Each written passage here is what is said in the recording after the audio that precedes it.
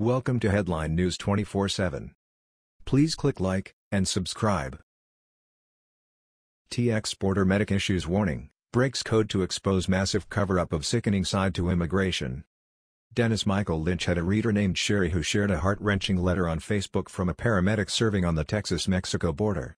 It puts the whole immigration debate and the separation of children from so-called parents in a different light. One that shares the bitter truth of what is going on with these innocent children, and it's not what the media wants you to hear or see. Nevertheless, it's the truth, and many of us have known it for many years. I have family in Arizona near the border. I have watched on and off my whole life what goes on down there, and it is not anything like what the media is pushing. For instance, the father of the Honduran girl who became the face of the family separation crisis has revealed that his wife and daughter were never separated by border control agents and remained together.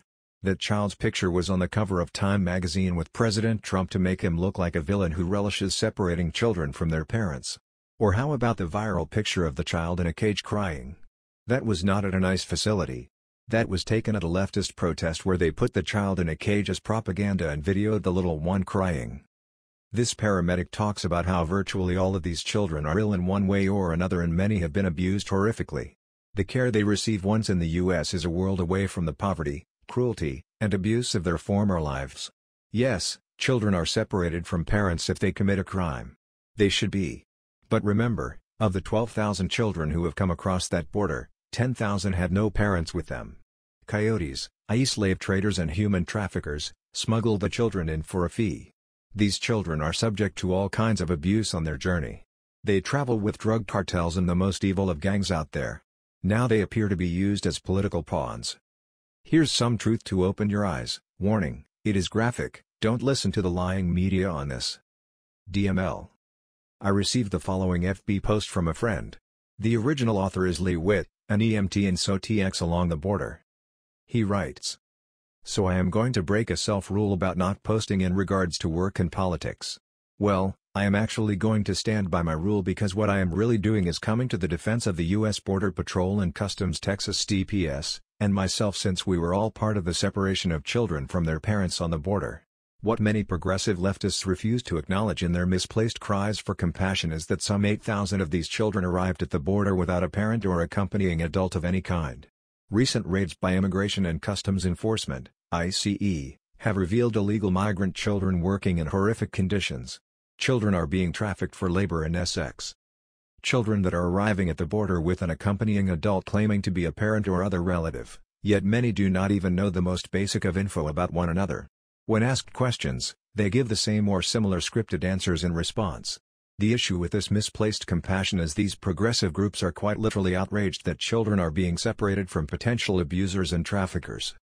A 15-year veteran medic working on the border describes the situation like this in part: "There is another side to some of the immigrants that most people don't witness.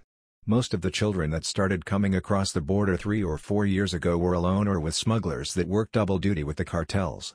The adults that were with them often lied and said they were the parents, which was not true. Even the children that were with their parents or parent were oftentimes in dangerous situations. These children were separated back then and are still separated to this day. It is heartbreaking to see such events unfold, and nobody, from the Border Patrol, Texas law enforcement, or Texas EMS professionals, were happy to be tasked with such work.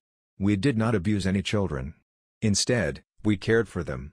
We fed them and gave them water, clothes, medical care, and comfort. All of these kids were sick or ill. It might be something as simple as dehydration, but oftentimes it was more than that. Much more. Such as the 10-year-old girl that I flew who had been raped no less than 10 times on her journey. Her private parts torn by the continued trauma inflicted each night of her stay in the desert. Her screams and cries of mistrust still haunt me to this day when I think about it. Then there was a little boy who was only 5 years old, covered in scabies, fleas, and abscesses, with a broken jaw from being hit by a smuggler for crying. There were many kids that were so malnourished and dehydrated that they could not hold any solid food down and were delirious from sun exposure.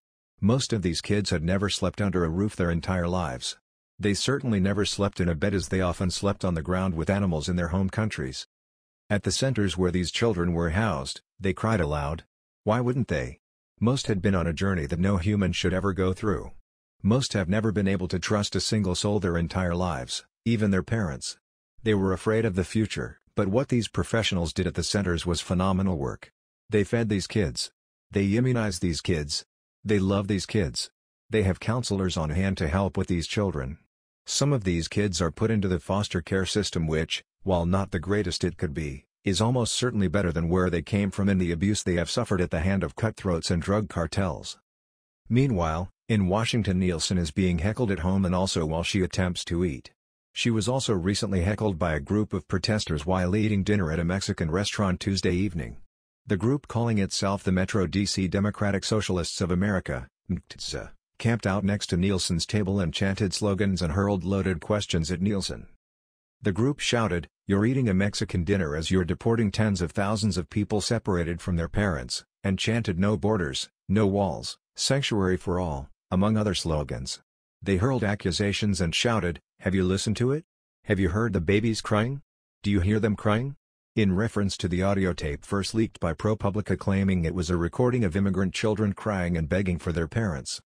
MDSA said in a statement of their actions that members of the Trump administration will never be allowed to eat and drink in public again. Margaret McLaughlin, a member of the MDSA steering committee, said in a statement, "We will not stand by and let Secretary Nielsen dine in peace, while she is directing her employees to tear little girls away from their mothers and crying boys away from their fathers at our border. Secretary Nielsen and everyone else who has carried out these brutal and cold-blooded orders to rip apart families should never be allowed to eat and drink in public again. While Secretary Nielsen's dinner may have been ruined, it is nothing compared to the horrors she has inflicted on innocent families." That was the news. We thought you might be interested in knowing about this. Please click like and subscribe. Thank you.